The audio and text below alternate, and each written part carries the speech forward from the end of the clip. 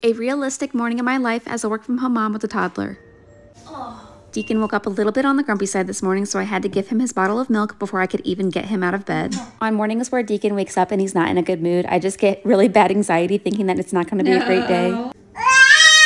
When I'm going through things outside of being a mom, it's so hard for me to control my emotions when Deacon is having a hard time controlling his. I try really hard to tuck my feelings away and my own frustrations until Deacon goes to bed, but it's really hard sometimes.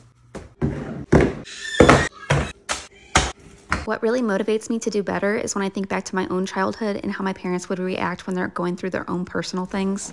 Since I was a kid, I always said that when I became a parent, I would never allow my own personal frustrations to be a burden to my own child. My toddler is a toddler, so he has no idea how to regulate his emotions, so he needs a cool, calm, and collected parent to help him. So no matter what I'm going through, if Deacon decides to wake up and have a rough start to the morning, I'm always going to try to be that calm parent for him that I never had.